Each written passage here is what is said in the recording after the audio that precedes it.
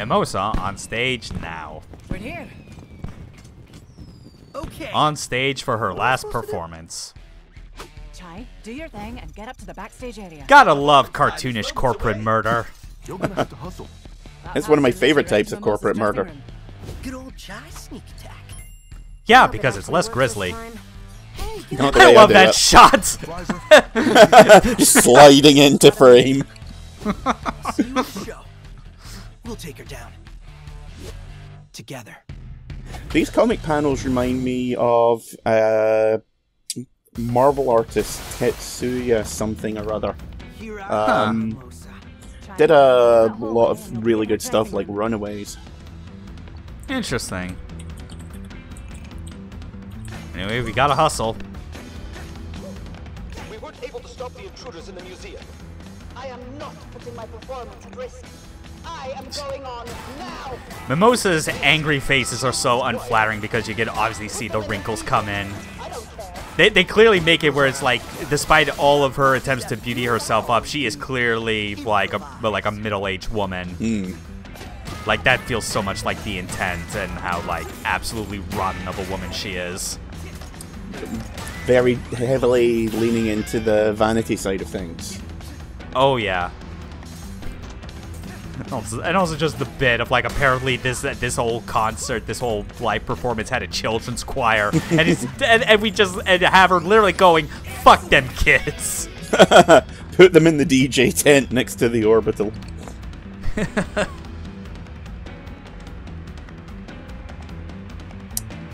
Wow. The ego on her. Oh yeah, there's like obviously she it's a shame she doesn't have a dick, or else she'd be like impressing everyone with her self-suck abilities. Now everyone duck because I'm about to turn left. Oh. All right. Anything that we can get. Yeah, we'll get that second health tank. Yeah, the completed health tank's the tiny picture looks more like a noodle pot. Yeah. Oh, left shark. I'm glad you got that. Well, I figured it was either that or a Blahage, and she doesn't strike me as the type to be into toy sharks from IKEA. Yay! No. Yep. Oh, fuck off. Yeah! Oh, please tell me that's an unlockable costume. You have clued into this game's ways. Mr. Q, you are dead. You made it backstage, Chai. Where are you? I'm on my way to the stage, dressed as a shark. All sharked up and ready to go. Please hurry. Mimosa's on stage. I love that he even gets like his own custom portrait to represent he's in the left shark suit. I don't think subtle is an option. Just think of an Besides which, this is Chai. When has subtlety ever been an option? It's like, I know it doesn't happen because I obviously played this game. I know how it goes, but I will say as much. I really do wish that, like, when you reached Mimosa, I wanted a situation akin to, like, the Wicker Man remake where Nicolas Cage is in that bear suit and punches out that girl. I wish running in with a clothesline. Yeah, that would have been perfect. Again, going into this completely blind, I am really hoping there is a dancing game with you as Left Shark. Well, I mean, like, it's still gonna be a boss fight in the traditional sense, but there's still plenty of things in it that are gonna make it very distinctly Mimosa's boss fight. Because, I mean, like, you know, it's not just her. She's got her entire, like, backup line of bitch bots. Her self-esteem team. Yeah, the Pados, I think, which sounds, which I mean, obviously sounds close to something way wrong, but I mean, you've seen, like, in the closed captioning. I mean, yeah, we got a backing band. Oh yeah, 808, standing the same way. Glorious shark moment. You're mine, Mimosa. Wait for Oh. Give us your Spectra password. Oh man, he D-sharked too early. Yeah, Again, should have clotheslined You're her. all in store for a very special engagement. One of my good friends is Stop making this about I'm you, the queen of bitch. spin, and this is my show. Assistance! And you out there. Got a backing band just like Majima's debut in Yakuza 0. Get me one with a beat! Oh yeah. And Okay, with it being a boss fight again, we got a license track, a cover technically. If you're familiar with Fiona Apple.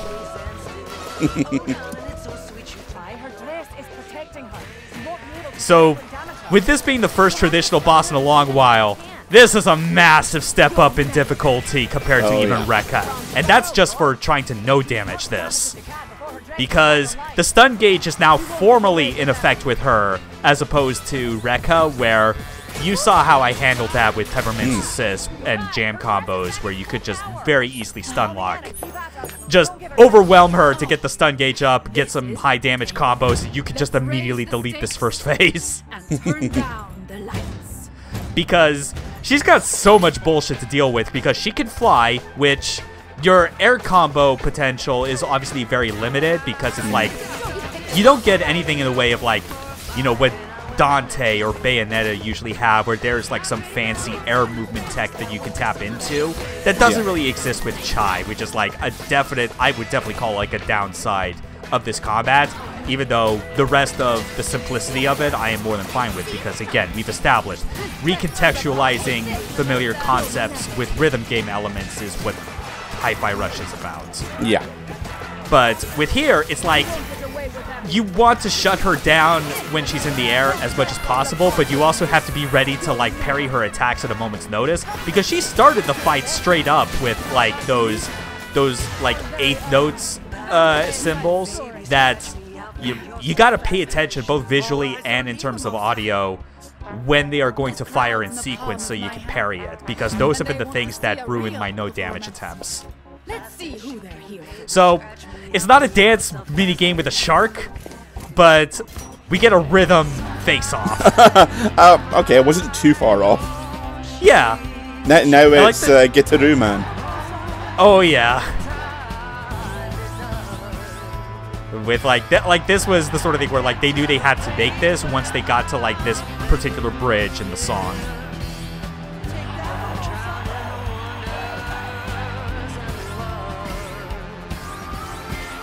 And the meter is maxed out, and it's like we could probably fail one or two of these, and we'd still be fine. We'd still like beat her. I have obviously no idea what it would be like if it failed all these segments, and like if it would actually transition into the final phase or not, or if it would like boot you back to the beginning.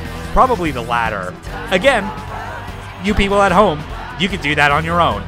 I'm not sullying this no damage run. Kick, punch, chop the attention whore.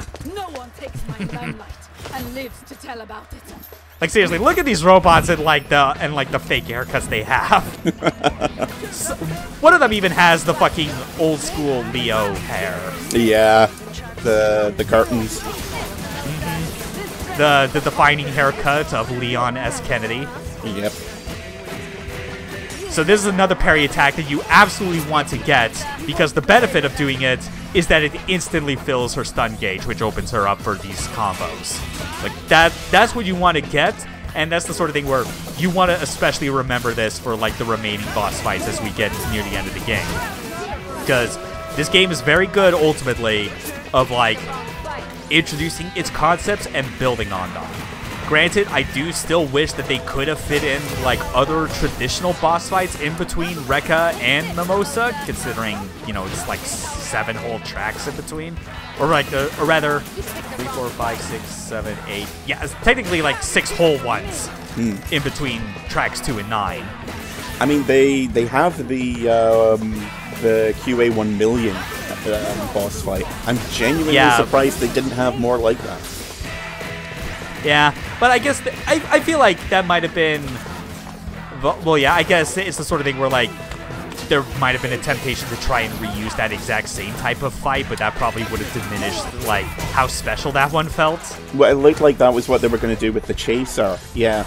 Yeah, but that would have been I imagine on top of being cut for obvious budget reasons, there were probably difficulties they came up with in trying to make that an interesting fight. Because with it being on the tram as opposed to a circular arena, that kind of limits its movement options compared to what QA1 million had. It would need to be a very specific type of fight, and let's be honest, this game loves its spectacles. Yeah. And also, what track would you have used for that? Because they didn't have one. Yeah. Like, what licensed song would fit? Give me 5 minutes, I could probably come up with something. Yeah. Anyway, goodbye, bitch. Now that's a launcher. There you go. S rank. This fight is very hard to do well because it's like, with these different phases, I did still have to restart them, and you might have noticed that this is the case. On multi-phase bosses, like when you reload the checkpoint, it resets your style meter back to C, which is like the default start. Everything ready? And you would think that that would be like a problem with trying to like get the S rank for score, but it generally isn't. I feel like it gets very close to being like that if you play it on Rhythm Master. It definitely got to a point where it was like, I think I actually did hit a point where I did the Rhythm Master difficulty version of the Mimosa fight, and I got an A for score. And I was like, see if that reminds you of anything. Okay, Gary Oldman. Yep. Actually, Gary Newman's song would probably work well for the chaser. I'm surrounded by idiots. Okay, yeah. Maybe throw in My Name is Ruin for one of the big boss fights. Shut it, Roper. Hell, I prioritize shielding the town. So now it's these two that are left. We'll get in. We got the big boss and his dragon. You don't want to upset me, Kale. Why not? I want to see just how angry you can get if those punks make it in here. If it comes to that, I'll take care of it. Yeah. Do not anger the man who views Scrooge McDuck as his role model. Yeah, by the sounds of him, he views Scrooge McDuck as a pussy. But not coffee, Roper, not coffee. You always need coffee. Yeah, he's like Garen Zabi, like looking back at Hitler and being like, I could do that dude better. The real problem with Hitler was he didn't try hard enough. It's probably something that he would say. He didn't have access to space colonies. That was his first mistake. He could have dropped that shit on Russia and the tide of the war would have been different. And thank goodness history proceeded the way it was supposed to. Left a bit. God damn it, that's Australia. Damn it! Again! Wait, again? Third. If I had a penny for every time the Zabbies dropped a colony on someone, I'd have 2, which isn't much, but it's weird that it's happened more than once. Yeah. Yeah, so campus is shut down. I did love that exchange and just how Kale was being frustrated. Like, again, say what you actually mean. Don't say and expect people to interpret your feeling of what your intent is. If you don't want the cafe to be shut down, say don't shut the cafe down. He's the kind of person that would say, won't someone rid me of this troublesome QA operative? And they'd be like, okay, we'll just escort them out the building. And it's like, no, I wanted them dead. Yeah. Also, that bit about Corsica still being on the email list. Yeah, I still get emails from a job I quit like 6 years ago. Yep, too real. And we got so many. Somehow missed like, this actually scared me for a moment before I realized, oh wait, that one that was missed, post-game? Like, it's placed. Yeah, it's meant for to be in the post game. Which, like, once I remembered that was the case, I was like, okay, false alarm. Yeah. God damn it, I'm gonna have to do the game all over again. I already fucked up missing that graffiti in track 4. I can't live with this. My mom's push for me to be someone better. Nope, nothing for it. Gonna have to decapitate myself. I left home. Wanted to do things my own way. Yeah. But looking back, she probably the struggle, like the mistakes that come from trying to be a self-made person. I lost it. When it's like, no, sometimes if you have a safety net, you should have it on hand whenever you need. I tinkered with it a bit, but it's still pretty much how she designed it. Sounds like Project Armstrong. Technically, it was. I know that after she realized Yeah. what technology Of could course do in Kale is a space, thief. she started up a unit Takes within all the credit for Vanguard other to people's develop work. prototypes. And Kale is just rewriting that history. It's unforgivable. But more than that at the moment. Got more than just you, From that discussion once we got back to the hideout, there was the very worrying line from Chai that you might have noticed. He has a plan. Yeah. And he is getting everyone hype for what his plan is. If I had time, I'd curate a montage of your plans that have gone terribly.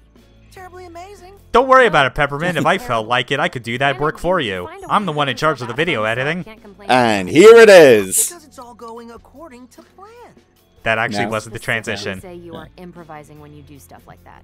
You can That's the imagine it in opposite your head. of a It's plan. fine. Unplanned plan. That's the ultimate plan. Chai, that's not a plan. You know, I'm really hoping that someone out there saw the movie Push, because I am getting strong vibes about the plan in that one. Oh no! Oh no! Dare I ask? Dare I ask what the plan was in that? Because I've not watched Push. Spoilers. If you haven't seen a 15-year-old Chris Evans movie, but they Yeah, come it's up with a fine, go for plan, it. and then they get a psychic to erase all memory of the plan from them, because the enemy has psychics, and then have to follow a series of instructions to the letter from a bunch of envelopes that each of them is handed. So they have a plan, and then they start working through the plan without actually knowing what the plan is. Is that with you in these jokes? They're I shit you not. You literally just described the plot of Strangers of Paradise. I was shocked, like, mouth agape when you were describing that, and I'm like, that is literally what Jack and his crew fucking go through. I think I only got about 4 chapters into that. I really should go back to that. Yeah, unfortunately, I did ultimately, like, spoil, like, major parts of, like, what goes on later on in the story, but I think that should, like, encourage you to at least look up the rest of what goes on in there, because I think that's actually, I think what it is ends up being, like a pretty interesting reinterpretation of elements from Final Fantasy 1. Yeah. Considering that the whole point of, like, what the marketing for that game ultimately leaned into, where the main character is literally Jack Garland. Yeah, well, it was, everyone called that it was going to be Garland the second the game, the trailers were shown. And to their credit, Square wisely decided to lean into it, going, okay, you know the outcome, but you don't know the story. Which is really the only way they could do it. And it turns out the outcome was it was all part of a plan that Jack didn't even know was the plan because he was too busy being what everyone else is when they play an action game. Fuck the plot, let me fight stuff. Yeah, that is not too far away from the final plan in Push. Yeah, that's actually fucking amazing. I'm impressed. Also, surprisingly good movie. Kind of cheesy in places, but I was shocked at how good it was. Creating things that are good. It's not a science. It cannot be calculated. Roxanne understood that. She knew things took time and made sure we had what we needed. But Roquefort, it was all about the contribution. I know Oh yeah, he's that guy who's like, okay, I'm only doing 22% of the project, and the rest of you chuckle fucks need to do exactly the rest. Yeah. Oh yeah, he's one of those. All right, Cinnamon. I hope to God that you have some sense in you to not be excited for Chai's plan, despite your artificially positive demeanor. Your showdown with Mimosa was much more work. You can say that again. We put on a good show. A Project Armstrong festival for the ages. It's probably going to be the only one, so yes. Remembering the good times? Yeah. Of course not. I live in the moment. Just find any of the people that were in the crowd. I'm sure they already had their phones with them. They were recording the whole thing. That shit's gonna get uploaded on YouTube in minutes. You can watch it there, Cinnamon. Regardless, it was clearly a private matter she held close. It was not my business to tell. Some understandable restraint on Cinnamon's part, which shows that, okay, he is partly qualified to serve as a psych robot. He understands the importance of clients' confidentiality. But bear in mind, I will hold things over you. So do not open your mouth around me. Okay? Oh, yeah. Holy shit, even more gears. Wow. Yeah. I was not kidding. Where foreknowledge of this game and, like, meeting all of the major goals at the earliest opportunity will have you flush with cash. And you don't have that much more to purchase, do you? Not really. It's like, I think with a lot of the money I got, like, I don't do it, but if I wanted to, at this point, I probably could have gotten most of the rest of the, like, special attacks that were in the shop. Barring, assuming that there are any more that, like, get added in after the fact, I forget. But that's also me confusing the fact that, like, I know there's, like, a couple extra ones that get added as part of, like, some of the post-game, post-launch content. Yeah, I kind of figured will be much later. Kind of figured there would be some, like, more chips that unlock attacks that you pick up as well. Yeah. Yeah, just still scrolling through the, like, admire all the check marks I've got so far, especially on the chapter-specific ones.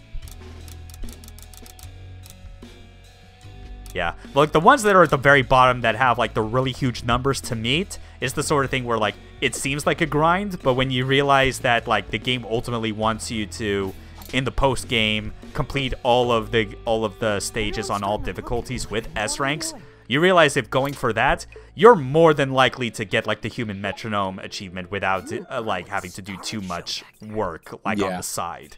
It is very much... Just play the game and you'll get it. Truest definition of, like, a long-term goal. Yeah. So that's it. We got 2 evil executives left, and we are all dreading, just... what the fuck Chai is going to hit us with. I fully expect to say the words "that's barely even a concept" at some point. I feel confident that there's going to be an "oh fuck off" coming from you when you see it. I'm sure that just one? Well, at the minimum.